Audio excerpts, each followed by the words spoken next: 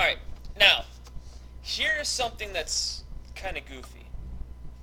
We're going to let g of x be equal to the integral from 0 to x squared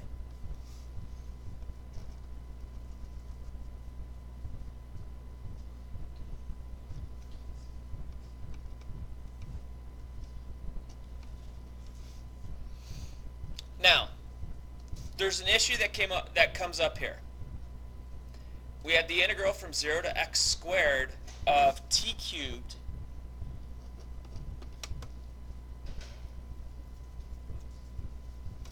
plus the square root of t cubed plus 3 dt.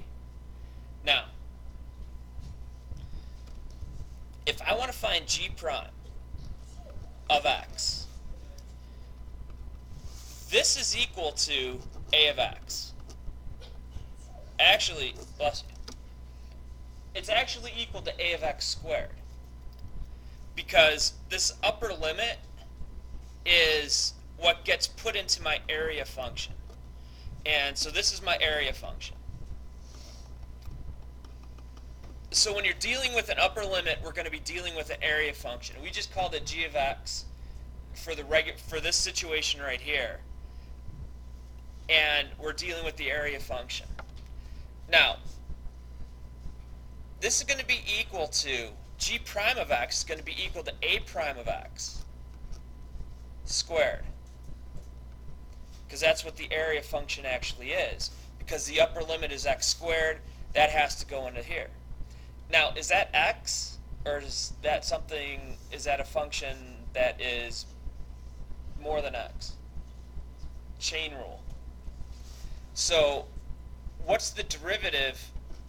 We'll write it like this to start with.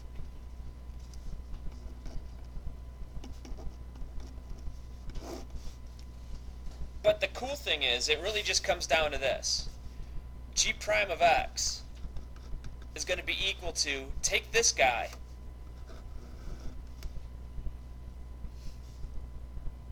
and plug in my x squared. So I'm going to get x squared to the third power plus 3. I'm going to take this whole thing and multiply it by the chain rule. Well, what's the derivative of x squared? 2x. So this is going to be equal to 2x times the square root of x to the 6 plus 3.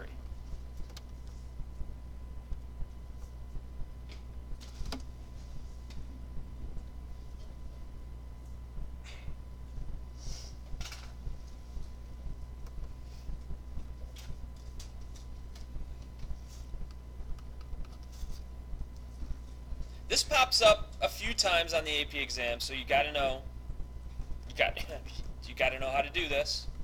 You might see it like this. What does that mean? Yeah, this is a verb. Just to let you know, it's a verb. It's an action word. It tells you got to do something. So we're going to take a derivative.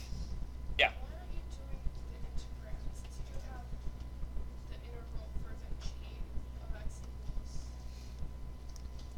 Yeah, g of x equals an integral of something. If we take the derivative, we're taking the derivative of an integral. And they cancel each other out. Because it's like adding, subtracting, multiplying, dividing. They just cancel each other out. But we have to take into account this upper limit, that x squared. Since everything, basically what's happening is everything is being termed of, instead of being in terms of t, it's going to be in terms of the x squared now. So once we take the derivative of an integral, those two things cancel out. We're left with whatever is being integrated. But we have to take this value, whatever is that limit with x, and plug it in there for t. We have to replace t with whatever that upper limit is. So we get stuck with that. So it's basically saying, all right, derivative and integral, they cancel each other out. But if I got this crazy upper limit up here, I have to replace the t with that.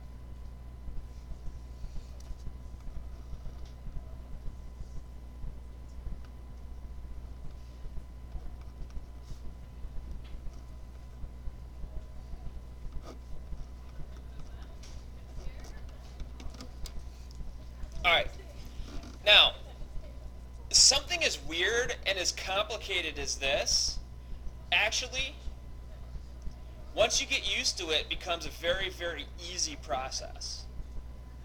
And you're saying to yourself, this guy's a lunatic. There's nothing easy about what we're doing right now. But I'm taking a derivative of an integral. What happens to a derivative and an integral when they come together? It's like matter and antimatter. They just cancel each other out. But there's an x squared up top. So what's going to happen to all the t's in my problem? They're going to become x squareds. So the t becomes x squared, then the t plus 1 becomes x squared plus 1. Now, if this was a, and I'll just tell you this, if you don't want to have to remember anything, just remember one thing. Well, one thing with two parts. One, if you're taking the derivative of the integral, you're just going to replace all the t's with the upper limit, the x squared.